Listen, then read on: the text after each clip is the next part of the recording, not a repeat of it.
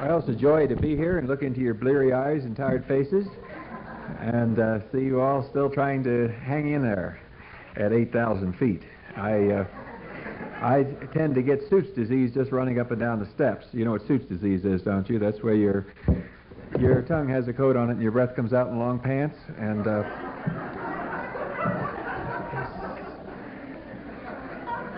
I bring you greetings from Keith and Suzanne Pierce, who called me specially to tell me to convey their love and wishes to you. They're up in Halifax, Nova Scotia, and kind of lonesome up there. Anytime you want to meet some ex-Mormons for Jesus up there, why, drop up to Halifax, Nova Scotia. I was up there about 2 years ago, and he was district mission president at the time and just ready for somebody to give him a little shove to come out. And finally began attending a Baptist church, and I kept calling him about every month and spending $14 and $15 for phone bills. And about the third time I called, he says, well, my wife and I have both been born again. We've joined the Baptist church up here, and we're beginning to lead Mormons to the Lord. He's kind of got a dry humor. He told me on the phone that he was talking to one Mormon who was so insistent about everybody being children of God in a pre-existence. And he said, well, I read in my Bible that some people are bastards. He said, I don't know what that says about God's wife. And then he said, and I read in another place that Jesus talked about some people as the children of the devil, and that must mean the devil has a wife. And then he said, also I read over here about being children by adoption in Christ Jesus. And the fellow Mormon said, well, that sounds like the best option to me. So, so I thought that was kind of a cute little thing. I thought that this afternoon I would talk to you about a kind of assortment of things and try to finish early enough in what I want to share with you so that you have some chance to ask questions, not necessarily I want to talk about, because some of you know that I've done some stuff on the early revival and the 1820 vision story, and also was fortunate enough by God's grace to stumble upon the 1826 court trial bill, and people at the tables will sometimes ask me one thing or another about that, so I don't want to say that our questions have to be limited in any sense to what I talk about, but since we're kind of considering witnessing, I thought I'd share a few thoughts with you, which I call background for witnessing. I really don't get much chance to witness to Mormons. I keep signing up at all the information centers, and no Mormon will come and see me. And we don't have any Mormons in the area, so I hardly ever get to talk to Mormons. So I'm not an expert at witnessing the Mormons, but I did the next best thing. If you're not an expert, you go survey all the people that are experts. And so a couple years ago, I contacted and grabbed everything I could find on how you witness to Mormons, and called Mullane Layton and called Ira Ransom and called all around the country and read John L. Smith's book and took notes. And I concluded that there are 3 basic ways of witnessing to Mormons, with an infinite variety under each of them. But they boil down to this. You can either use the Bible and witness to Mormons, as Ira Ransom does, a number of you have been effectively doing, or you can use the Book of Mormon to witness to Mormons. That is mainly, this is where your main thrust is. Nobody uses any one of these methods in isolation or exclusion from the others, like John L. Smith does. Or you can hit them in the head with the conflicts and get their attention that way, like the material from the Tanners has done. Now, you can't put the last method down, because I asked Mullane when they first got ex-Mormons for Jesus going, I said, they used to write, I don't know if they still do this or not, they had everybody that came and said, I want to be an ex-Mormon for Jesus, write a little summary of their own testimony and tell how they came, what brought them out of Mormonism to the Lord. And I think at the time I asked Mullane, there were 400 people whose name she had, and she said half of them were brought out of Mormonism and to the Lord because of the conflicts and contradictions. That's 50%. That's a pretty good batting average. So these, I think, are the 3 basic methods, and it's nice to keep them in your mind in somewhat separation so that you can do this sort of thing. If plan A fails, try plan B. If plan C fails, try plan B fails, try plan C. And most of us do this sort of thing, only we kind of do it on a hop, skip, and jump basis. It might be better if we concentrated on one aspect that we felt most comfortable with, and then brought the others in as we felt the support needed for them. Remember, David couldn't fight in Saul's armor, and some of us can't fight in another man's apologetic or witnessing methods. We have to do what we feel most comfortable with. So under the Bible, if we approach it that way, there are certain things that we have to take into account. And the first is that the terms that the Mormons use, although they're lifted from the Bible, are all given new meanings. Now, you all know that. If you read Bob Whitty's Where Does It Say That? If you read the Tanner's little sheet where they have definition after definition, where Godhead doesn't mean Godhead as we Christians understand it. It means three separate beings, two of whom had flesh and bone bodies. Atonement and redemption mean canceling out Adam's sin and giving everyone another resurrection. Being born again means being baptized by water in the Mormon church, and so on. So when you use Bible terms, while the Bible is saying one thing and you're meaning that same thing, the Mormon is getting an entirely different message, and therefore you're going to have to be aware of simply presenting a passage to them and expecting that they're going to understand what you're saying. Sometimes you have to paraphrase it yourself and put it into words, and you might have to say, instead of grace, you might have to say favor that we didn't deserve, or kindness showed to us by God that when we really didn't deserve such kindness. And so after you use the term, then you got to put some content back into it.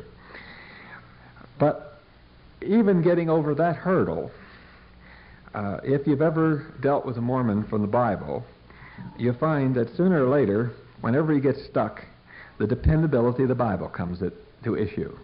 You know, well, the Bibles have so many changes. We're not sure the plain and precious parts were taken out.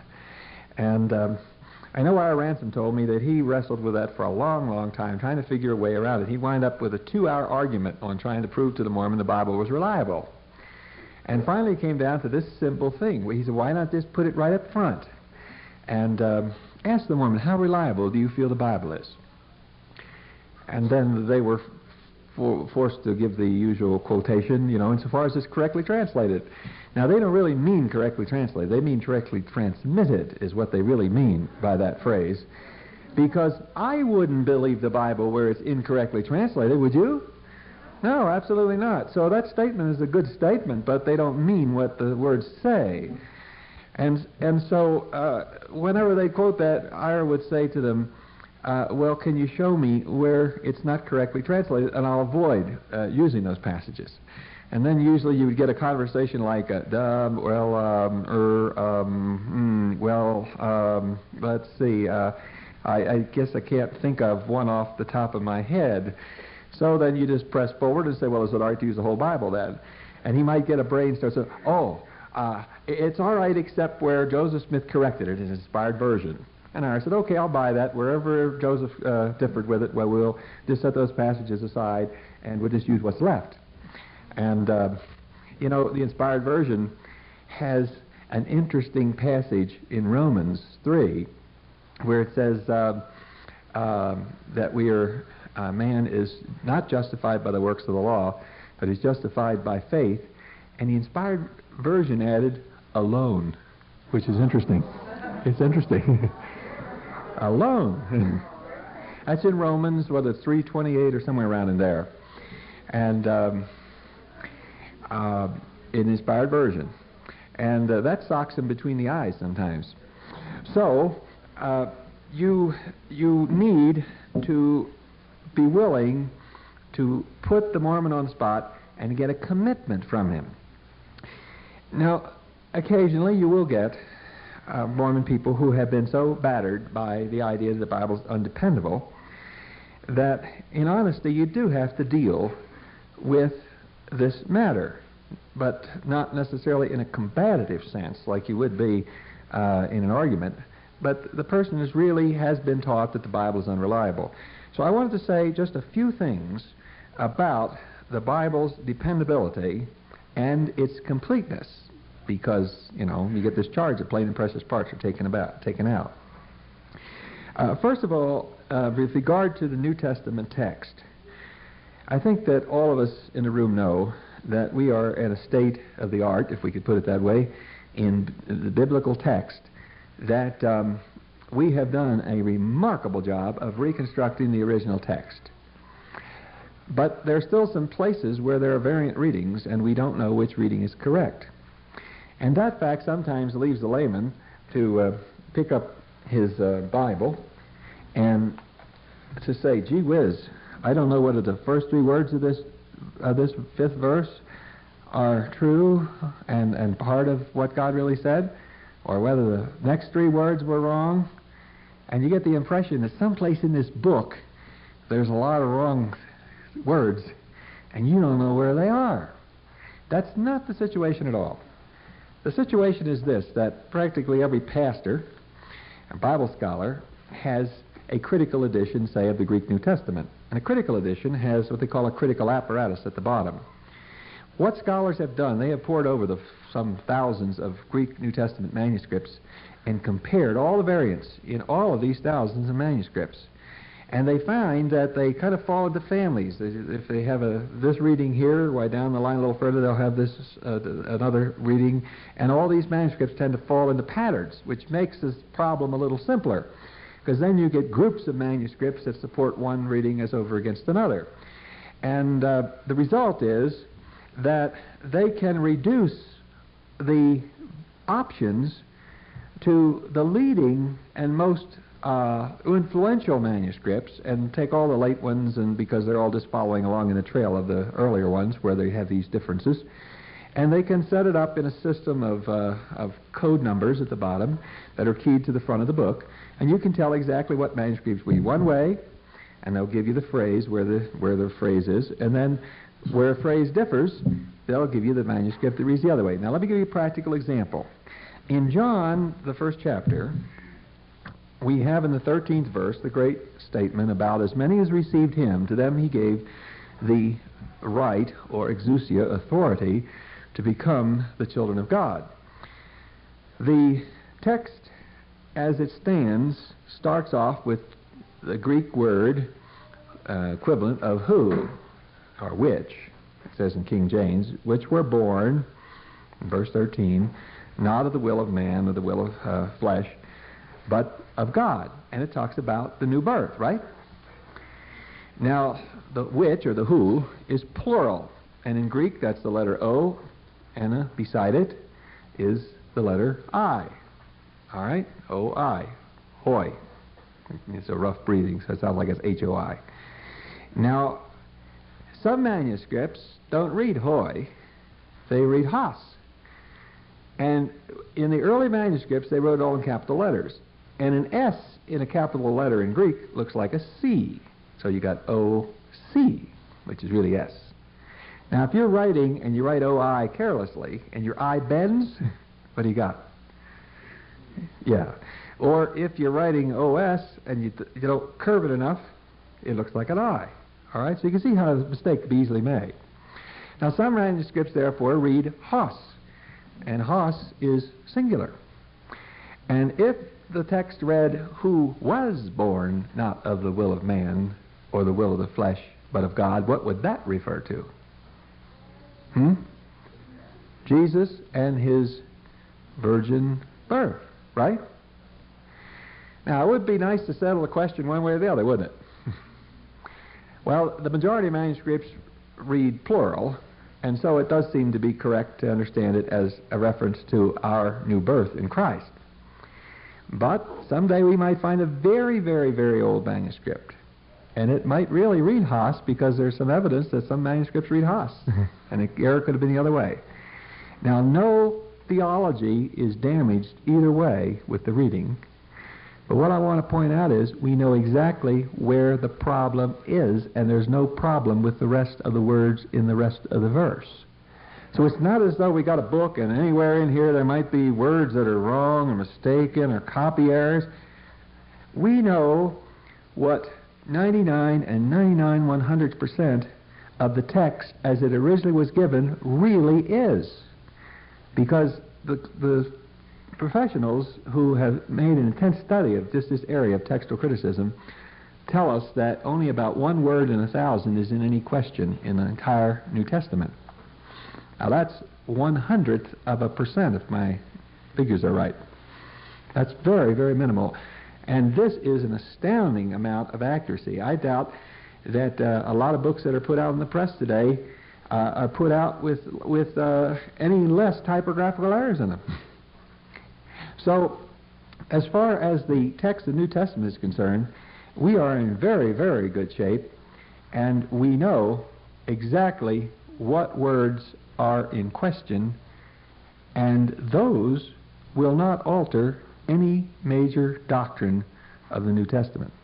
Secondly, as regards the Old Testament text, we don't have as many manuscripts, but the Dead Sea Scrolls have helped us out tremendously with this.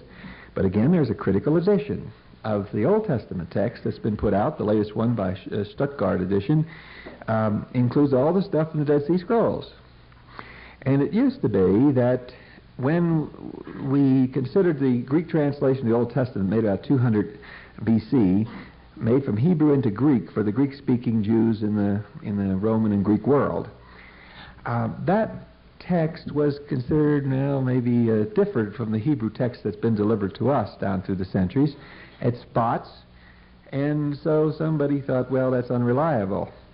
And when you considered that a number of the quotations in the New Testament are made from that text, then you think, well, what do we do about that? That maybe the New Testament is depending on a text that's not a real good text, and maybe its point evaporates out the window. For example, in the first chapter of Hebrews, it says, let all the angels of God worship him. And that's in the Greek Septuagint in the 32nd chapter of Deuteronomy, but it shows up nowhere in our Hebrew text that has come down through the centuries. But guess what happened at the Dead Sea Scrolls? It showed up in the text of Deuteronomy that was preserved from the Dead Sea Scrolls. So scholars have said, well, look at this, will you? The Septuagint is much more dependable than we ever thought it was. And so we are in a much better position now to determine what the original Hebrew text was, since the Dead Sea Scrolls have given us much more confidence in the use of the Septuagint, which the New Testament depends so heavily upon. And something else interesting fell out of this whole discussion of the Dead Sea Scroll material. They found that the text that's come down to us through the Jews, which is the one that the King James Version was translated from and so on, has had an unusual thing happen to it. It growed, as the guy says, in size. The Jews wanted to be sure that everybody got the meaning. So say, for example, in the building of the tabernacle. Do you ever feel like you read the same thing just in a paragraph before? You shall make an ark, it shall be so many cubits by so many cubits, so many cubits. You overlay it with gold.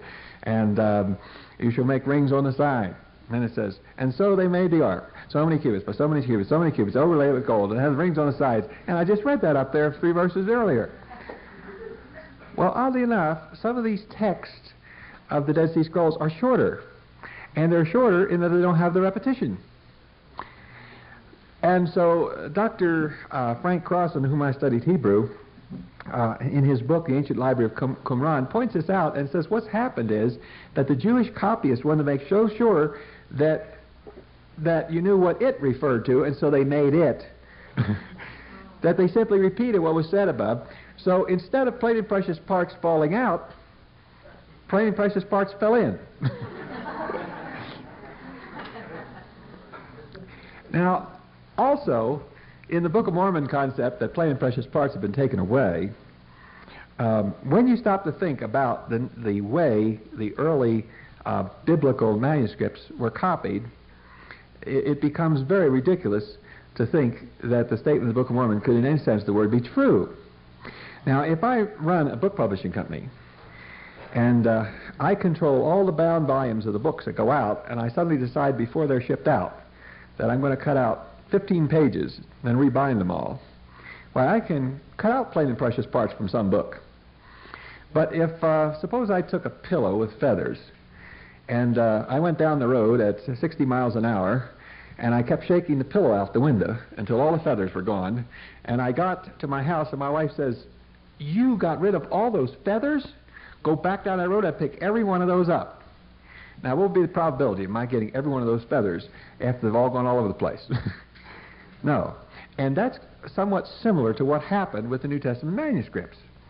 Nobody had a central headquarters controlling the copying of the New Testament books. Paul wrote a letter to the Ephesians. The people at Philippi wanted it. They said, hey, we got a letter from Paul, we'll trade you.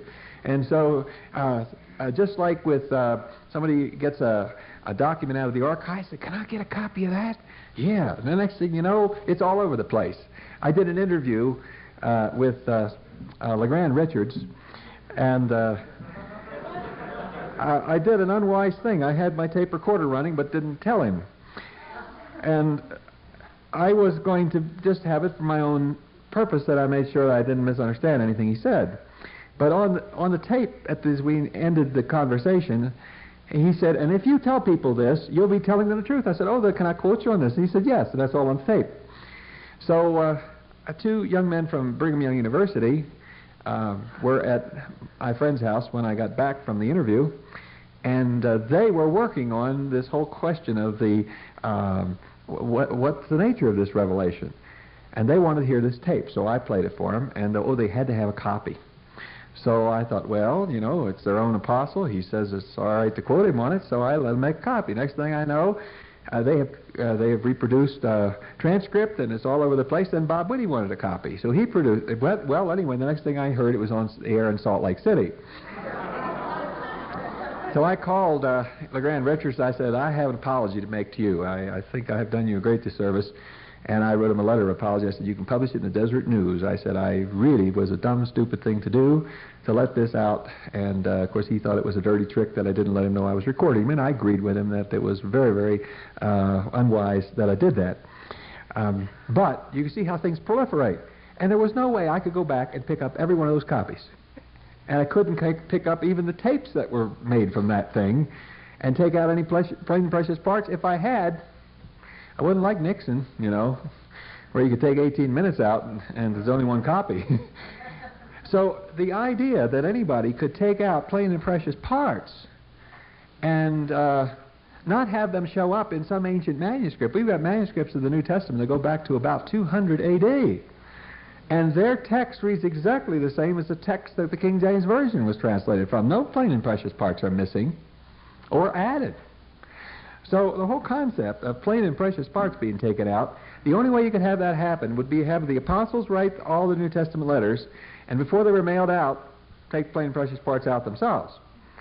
Because the New Testament text is represented in its present format at such an early date that you'd have to have the apostles or their co-laborers be the conspirators to take it out, and then it wouldn't be certainly some corrupt church in the 3rd century or 4th century. Secondly, the Mormons sometimes talk about the completeness of the Bible and suggest that not everything is in the Bible that should be in the Bible, and how do you know that the Bible is complete? And I must admit that at this point, most Christians have a problem. We don't have a problem getting Revelation started. We have a problem getting it stopped. And so sometimes they'll quote the passage at the end of the book of Revelation where anybody that adds to the book, the curses of the book will be added to him, and any man takes away from the book, his part of the book of life will be taken away. That refers only to the book of Revelation. If you use that text, the same thing is said in the book of Deuteronomy, and there'd be no Bible beyond the book of Deuteronomy. Now, there is, I think, within the Bible itself, a testimony of its own completeness. Everybody grants the Old Testament looking for further revelation. They're looking for the Messiah to come. And the gospel records announce, hey, he's here. Now, we don't know that the New Testament books are in the Bible in the order in which they were written. They probably are not. But there's a certain logical order that they have fallen into, and I don't know that any one man has managed to put them in this order. It just sort of happened, and with the Lord's guidance, of course. And Matthew, being the most Jewish, is really the logical book to stand connected with the Old Testament. And then you get Mark, which is addressed to the Roman mind. Then you get Luke, which is addressed to the whole cosmopolitan Greek and Roman world. And then you get John, which is dealing with the Son of God as God himself incarnate. It's the theological concept. And yet there's very little interpretation in the Gospels. The Gospels concentrate on saying the fact is that this is the Messiah. He's here. Oh, you get a rare occasion when Jesus said, I give my life a ransom for many, you know. But very little interpretive material. It just describes his death for the most part. But, you know, a fact without an interpretation is really meaningless, isn't it? Yeah. You can look at the death of Christ, and if you had no interpretive material, just think of all the variations you could get. It just shows good guys always get done in, you know. That's one interpretation, isn't it? Well, that should show us that we can't really go up against the politicians of the day, see? Or, well, when anybody tries to start something new and sticks his neck out, he deserves to get it cut off. You can give any interpretation you want. And so you've got to have not only the divine fact, you need the divine interpretation. And all the Gospels essentially give us is the man. And the book of Acts gives us the movement. And we begin to see what Christ's coming means for the Gentile world. That he is their salvation. And we find out how to be saved. Believe on the Lord Jesus Christ, and thou shalt be saved. And we begin to see that his death on the cross was the means of ridding us of sin. He sent us to bless us, Peter said, in turning every one of us away from our sins. And without the next section, the book of Acts, if you suddenly had the letters of Paul next, you say, well, who's this character? I never heard him before.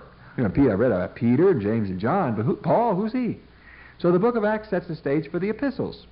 And the epistles give us the meaning of Christ for our Christian lives. And finally, the book of Revelation is fittingly caps it off, although it may have been written earlier than some of the other New Testament books, and it gives us the final manifestation. Now, what's so interesting is that Jesus himself looked for further revelation to be given. Remember in John chapters 14 and following, he preaches his own funeral sermon, in effect, and says, this is what I want to tell you. I'm going away, so on, and I've got many things to tell you, but you're not ready for them yet. Well, my word, he's going to be dead the next day. When's he going to tell them?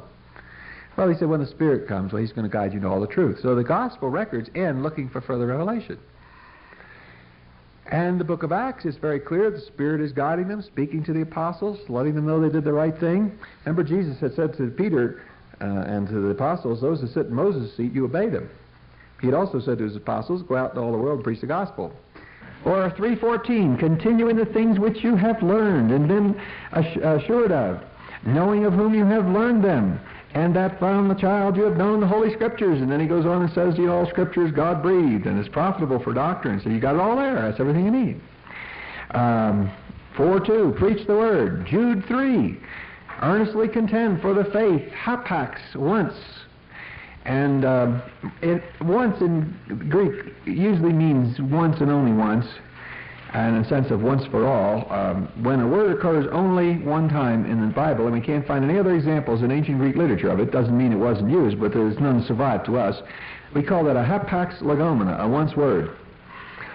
And it occurred only once, and that's it. And so Jude says you contend earnestly for the faith once, and so we throw in once for all, delivered to the saints. You got it all right there. And so in that sense, it's very fitting that although the words about adding to and taking from occur at the end of the book of Revelation and refer exclusively to that book, there is a kind of a sense in which it's fitting to end that way and remind everybody, hey, you don't have to look for something else. Now, we do really look for further revelation. One great big revelatory event that's still coming, and what is that? The second coming of Christ, right. So the New Testament does look for further revelation, but not until the second coming of our Lord Jesus Christ. And I think within the book itself, there is this self-contained witness to its own completeness. Now, if you want to explore this further, I suggest you get Bernard's Progress of Doctrine in the New Testament. I think it's available on microfiche. It's out of print, but I think the American Mission to Greeks has it for sale for a couple of bucks on microfiche, and if you've got a microfiche library in your local library, you can grab it. And I think you'll be thrilled to see this theme that I've just sketched for you laid out in full there. And to me, it was one of the most satisfying presentations of that in the whole time I was in seminary. Getting on with Ira Ransom's second big hurdle. The first was getting over the Bible, and we just kind of gave you a little background for witnessing, something you might want to have in your mind as a posture of mental attitude as you come at the Mormon. The second thing is you always get into this problem of, I want to testify that I know the Book of Mormon is true, the prophet is true, church is true, whatever, right? Just when you got down to the text of the Bible, you think you got the thing nailed down, they flip into this automaton type of testimony. And that bothered Ira Ransom for a long time. And finally, he thought, why don't I put that right up front, too? So instead of, in addition to asking, you tell me how reliable you think the Bible is, and we'll go from there. The second question he asked is, in your search for truth, which do you think is more reliable, feelings or the Bible? And he gets a commitment right at the front. And he tries to show them that feelings can be distorted. I was raised in Baltimore, which is practically a southern town, and my father, and my apology to any blacks in the room here, my father used to say this to me, a nigger's a nigger, and he'll be a nigger till he dies. And I was raised with that idea, and for years I couldn't even shake hands with a black man because I felt he was dirty. But Christ delivered me from that. I can come up and hug a black man as a brother in Christ now. But feelings, you see, that are built in wrong from the beginning are disastrous. That's a terrible thing. And the Bible says there is a way that seems right unto a man, the ends thereof are the ways of death. Feelings are terrible. But Jesus said, my word, heaven and earth pass away, but my word will never pass away.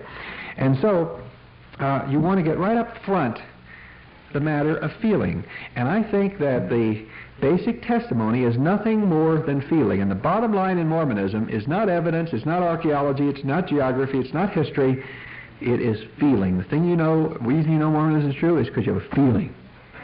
And I think Christians have a hard time, because we have feelings too. We feel that we're true, this is right. We have a hard time seeing that there's a big difference between Mormon feeling and Christian feeling. And I try to diagram it this way. You can elaborate on this, and you can borrow it if you want. That's not copyrighted. But as I see it, what happens with the Holy Spirit is that the Holy Spirit comes and uses the Word. Faith comes by hearing, hearing by the Word. See? Okay, so it's the Holy Spirit that takes the Word and makes it work in the person and produces an experience. And what's Romans say about that experience? Romans 8:16, the Spirit witnesses sun marteo, together with our spirits. So we feel what? That we are children of God, right? And because we are sons, God has sent forth the Spirit of His Son so that we cry what? Abba, Father, Daddy, Okay, what's happening with the witness of the Spirit? It is witnessing that our experience is real and genuine. Now, look what happens with the Mormon testimony. See, this doesn't witness that the book is true, right? It witnesses that our experience is true because it matches the book. But the Mormon has his coming down from, he thinks, from the Holy Spirit. I put a serpent up there in a balloon. And it gives him the feeling that the book is true. Here, the book gives the feeling that his experience is true. Here, the Mormon feeling witnesses the book is true. And even if you find and prove the book is false, he still thinks it's true. See? And I think there's a tremendous difference between what happens in reality when the Holy Spirit witnesses to a Christian than whatever spirit there is witnesses to a Mormon. They both got feelings involved, mind you, but the whole process is just the reverse of each other. So I think that what happens is that in the Christian, the Holy Spirit validates the experience as genuine. In the Mormon, that Spirit validates the LDS as genuine. In a Christian, the truth determines your feelings. In Mormonism, feelings determine the truth. And so you're at other opposite extremes. So much for that. Let me move on to the second method of witnessing to Mormons, which is using the Book of Mormon. And I have here, which you're willing to I'm willing to let you take upstairs and copy on the Elijah's copy machine if you want a copy. Some passages from the Book of Mormon, and the Utah edition has a U in front of it with a page number followed by the verse, and the reorganized edition has an R in front of it with the page number and the verse. And what this does, this was gotten together by Olive and Gene Wilcox, who before they gave up the Book of Mormon believed the Book of Mormon was true because they found the gospel in the Book of Mormon. And they used to go around Independence, Missouri to everybody, all of the organized Mormons, and tell them the whole gospel simply using the Book of Mormon. I said to Gene one day, and Olive, I said, hey, sit down and write out all the verses they used to use to prove the Book of Mormon was true. And so they did, and they put them under categories, and all I did was type it up and found the corresponding place in the Utah edition so that you wouldn't have to go nuts trying to find page references. But you can show from the Book of Mormon God is a spirit, that there's only one God, God is unchangeable, man's nature is sinful, you need a spiritual birth, there's no salvation after death, there's only two destinies, two places you can go to, heaven or hell, that torment is eternal, that salvation is by Christ's work and not man's work, that baptism is not essential for salvation, that even the Bible contains the truth, and that only one priesthood exists after Christ. And all that you can find in the book. And these are the references with little quotes, the leading phrase from each of those quotations. And if you want to take and copy it, you're welcome. I do things out and put it out as one of our tracts called Divine Truths in the Book of Mormon. They're all gone, but I had 100 of them up there, so maybe you can find some use for it. The Book of Mormon definitely contains a monotheistic view of God. In fact, I'm convinced that the view of God in the Book of Mormon is Sabellianism, and Sabellianism was popular in Ontario County. There's a booklet written by David Millard, who lived 25 miles from Joseph Smith and was published in Canandaigua, which was only 13 miles from Joseph Smith, and it's called The True Messiah Revealed. Now, he had a kind of a weird idea about God. He thought that God actually had a hunk of himself come off or something, his own substance, and that the Son was begotten just like my Son would be actually my flesh, see, but separate from me. And he had to face all these preachers in the area that were saying, hey, then you wind up with two gods, and how are you going to worship two gods? And his answer was, well, if the Father told us to worship the Son, then it's okay. So it's an interesting little tract. But in there, he mentions that Sabellianism was popular in that area. And this tract was written booklet was written in 1818 and enlarged into a book in 1823. Now, Sabellianism says that God is so much one that there really isn't any distinction between the Father, Son, and Holy Spirit. That it's just a way of our talking about God. Now, see, in true Trinitarianism, you could take everybody in this room away and the whole world away, and God would still be Father, Son, and Holy Spirit. But in Sabellianism, you take God is only a Trinity because we think of Him that way. See, as long as we exist, He'll be a Trinity. So when we think of Him upstairs in heaven, we call Him the Father. When we think of Him about coming in our midst, we call Him the Son. When we think about Him working inside of us, we call Him the Holy Spirit. Now you take Mosiah 15. He is, in virtue of the Spirit, He's the Father. In virtue of the flesh, He's the Son. Being one God, being the Father and the Son. See? And that's why Jesus Christ in the Book of Mormon can say, I am the Father and the Son. He's exactly one and the same, and it's just whether you're thinking about Him in heaven or on earth that you call Him either the Father or the Son. There's no real distinction within the nature of God. I was going to go on and talk a little bit about Trinity, but I don't want to use all our time up here on that, so maybe we can skip that over and go on to the third one, which is using conflicts. And I think basically what that does is to undermine authority. And in practically every cult group has an authority figure. And in one sense of the word, Christianity is a cult. Wow, isn't it? We're built around one central authority figure, Jesus Christ. So you can see for the Jews of Jesus' day, they thought this sect is everywhere spoken against, see? The only difference between the cult of Christianity and any other cult is that all other cult leaders can't make good on their claims. And no other cult leader fulfilled prophetic prophecies and clued right in with what was predicted in the Old Testament that the leader would be, the Messiah.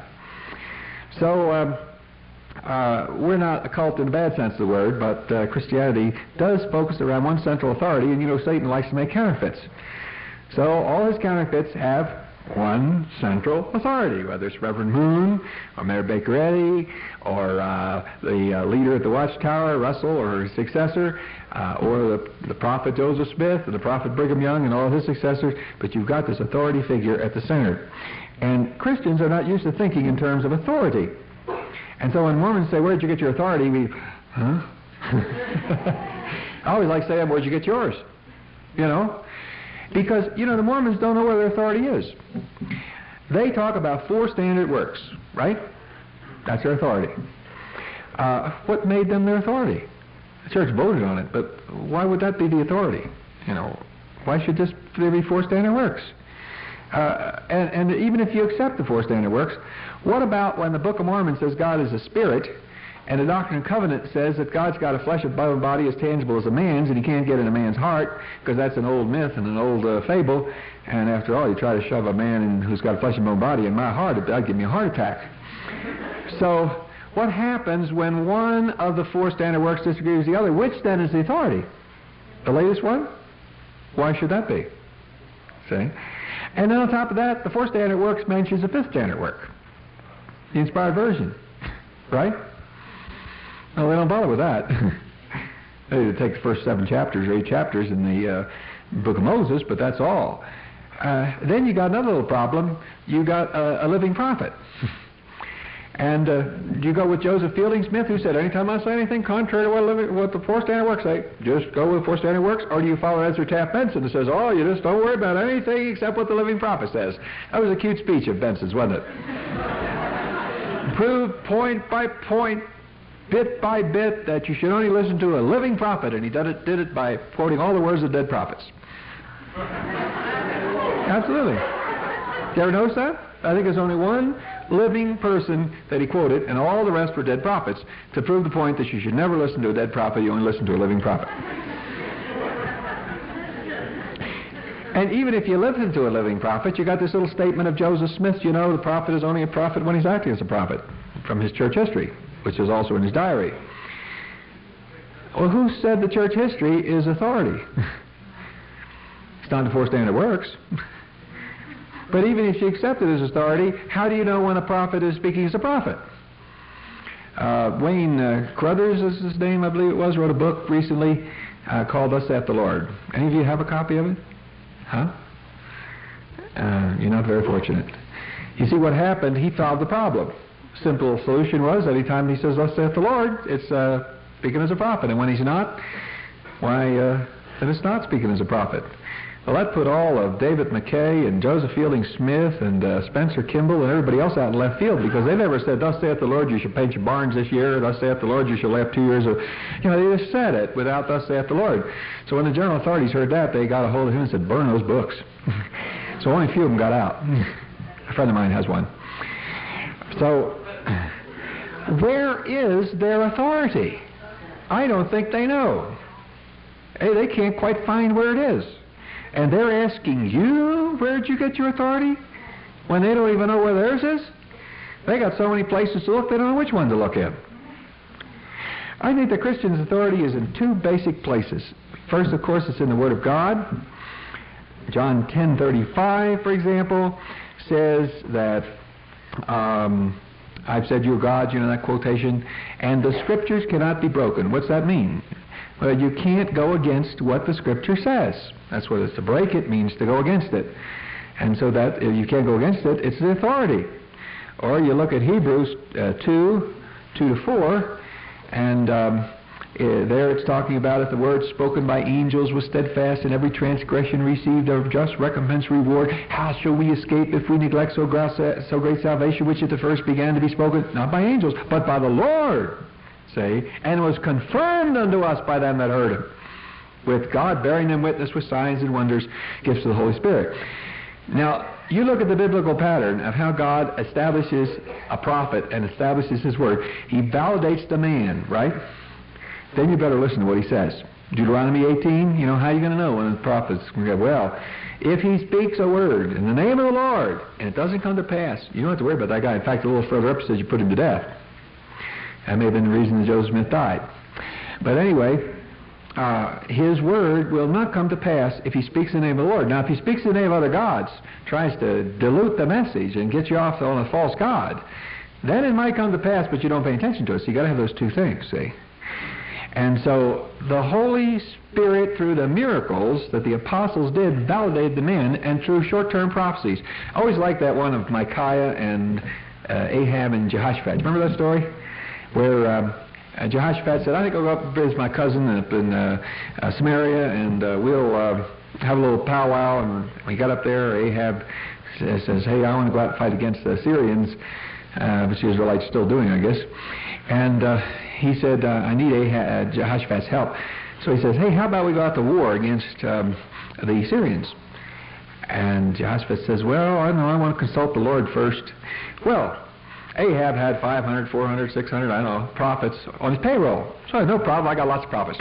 Give me some prophets. Come here. They all come in. He says, if I go out to war, if we go out to war, and Jehoshaphat goes with me, will we win? Oh, yes, you'll win. Absolutely, you'll win. Jehoshaphat said, don't you have a prophet of Yahweh here? He said, yeah, we have a guy named Micaiah, but he never has anything nice to say about me. So Jehoshaphat says, why don't you bring him in? So they bring him in, and he says, Micaiah, he says, if we go out to war, will we win? And he says, sure, you'll win. And he says, get that guy out of here. And as he's about leaving, he turns around and says, if you go out to war and you come back at all in peace, then you'll know the Lord has not spoken by me. Now, he was kind of being sarcastic when he said, sure, you'll win. And Ahab says, see, I told you he never has anything nice to say about me. So just to be on the safe side, Ahab dressed up like an ordinary soldier.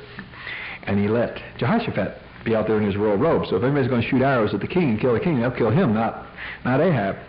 But remember, somebody shot a bow at a venture? I used to wonder whether that was a venture store or what kind of venture it was. But it's just saying they shot an arrow at random, and it just happened to hit Ahab between the joints of his armor. And he took him back into Samaria, and he died, and the dogs came and licked the blood up by the pool of Samaria. So Micaiah's short-term prophecy came to pass. And the same thing happened under Jeremiah. One of the prophets claimed to be the prophet of the Lord, said, you guys are going to stay in captivity for 2 years, and you'll be back. And Jeremiah says, that isn't the way I heard it. I heard it's going to be 70 years. You better build your house there and make your home there. And I'll tell you what, if what you say is true, and if you're still alive in 1 year and all your family's still alive, you'll know the Lord hasn't spoken by me. In a year's time, that fellow was dead. So short-term prophecies as well as miracles confirmed the man, and then you better listen to what he says. So the Word of God is our authority. But also our relationship is our authority. He gives us the exousia, the authority to become the sons of God. And that puts us in a special place with God. We responded to the invitation of Jesus. We received Him. And to all those who received Him, God gives us a special, intimate relationship, this inside track, this entree, as Paul puts it in Ephesians, into God's special presence. And so the Peter in 1 Peter 2:9 can call us a royal priesthood. All of us are priests. We all have this special inside track with God. And that is, I think, our authority. And when you come with the conflicts in Mormon teachings and in Mormon books and in Mormon history, what you're really doing is undermining their authority. You're showing the prophecies fail. Some people like to use prophecies. Some people like to use Joseph Smith's lies. Remember, if you read the Nauvoo Neighbor, for the day of the week right before they destroyed the Nauvoo Expositor, where they had the whole council minutes of the town spread on the front page of the Nauvoo Neighbor, the Expositor had already printed the statement that Joseph Smith had this revelation on polygamy, on plural marriage, and in that paper both Hiram and Joseph deny that there was any such revelation that had to do with anything at the present time. It had something to do with the past and had nothing to do with the present. And that's just plain lie. Some people like to use that. Who wants to believe a prophet who will lie? Others like to show his revelations were changed. Others like to show the theology was changed, like Malane Layton has been very, very fine in showing the Adam-God conflict with the present Mormon theology. So all of these things are a way of kind of undercutting the authority. Now, the object is not to destroy the Mormon's faith. The problem is his faith is resting on a wrong foundation. So you want to destroy the foundation so you can lift his faith up and put it over on a solid foundation. And in doing that, remember to give him the solid foundation. Remember to give him the gospel message. Now I better stop here and give you a little time for some questions, because we've got to end in about 10 minutes here. You don't have to limit your questions to what we talked about. You can ask anything on anything that you've read of mine that you wanted to know about. Yes? Wes, I had a couple of observations, not to detract from what I think is a very fine presentation, but just some nitpicking. All right. Number one, on the confirmation of the Septuagint by the Qumran community scriptures, on the particular passage in Deuteronomy, the Deuteronomic book, whether it's Mosaic or from the Deuteronomic Reform, is not a book on angels. However, the Qumran people and during that time, angelology was just blossoming all over the place. So I think it's maybe a typical instance where the Masoretic text might be the older one, and it supports the Septuagint because of a chronological sequence there. And I think this sort of thing happens a lot. We need to get all those texts together and look at them very carefully. But something more to the point than that was on the completeness or the reliability of the New Testament text. And I'm struck by the fact that the first canonization was done by Marcion, the first that we really have any. And Marcion was the guy that took all the plain and precious parts out and wrote a super Pauline, gospel, which, praise the Lord, the thing didn't survive and the apostolic material did come down. But at that early a date, which is immediately after the apostolic period, if there was that type of massive tampering with the text going on, that I'm led to at least want to go back and look more carefully at that period. And especially even in the apostolic age or immediately afterward, comparing like the gospel according to Mark and Matthew, and finding not so much plain and precious parts taken out, but a growth, things added in. Matthew is larger than Mark, and when you try to see why it is, then you begin to see a pattern forming. And while I'm not trying to defend the typical Mormon position, I think that we gloss over too quickly in saying, okay, we have a canon here that goes back to the apostles and we're clean on it. I think we still need to look at that early period very critically and very closely. I don't think it's going to change our Christianity per se, the basis of it. But there are still things to be found. Yeah, well, let me respond to that, if I may. Concerning the Septuagint text, the text in Qumran was not a Greek text. It was a Hebrew text. And so you have really two traditions. You have the Qumran tradition in the Hebrew text, and you have the Septuagint tradition in Egypt, both testifying to the presence of that phrase. And so I wouldn't be as perhaps unsettled about it as you would from that vantage point. Concerning the matter of canon, we didn't really get into that, which is what you brought up, what books belong in the Bible. It's true that Marcion was the first one to publish a canonical list, and the Church's publication of canonical lists of books that belonged in the New Testament and Old Testament, was a response to Marcion.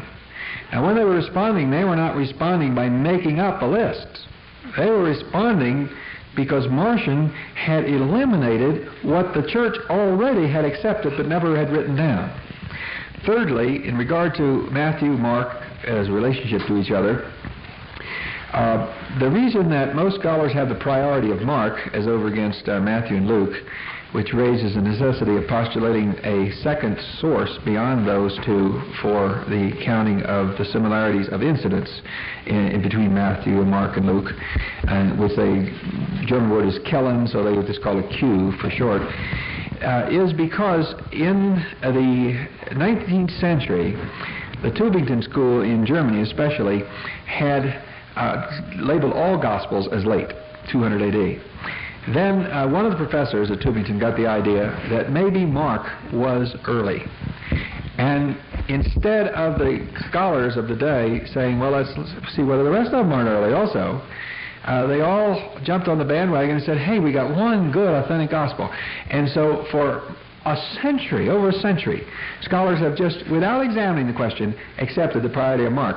Professor Farmer came along and re-examined the question a few years ago in his book, and he concluded there was absolutely no basis for holding to the priority of Mark. Now, he did the irrational thing. He simply asserted the priority of Luke without really proving it either. And I remember reading a response to that by a Christian scholar in which he pointed out that one day we might get back to the original position of the priority of Matthew, and then we don't have to worry about all this Q stuff and so on. So I don't know that the thing fell out exactly the way you have it in your mind. I think maybe this is a residual of the church in the 19th century feeling it had been given one authentic gospel when actually they were really still taking three away.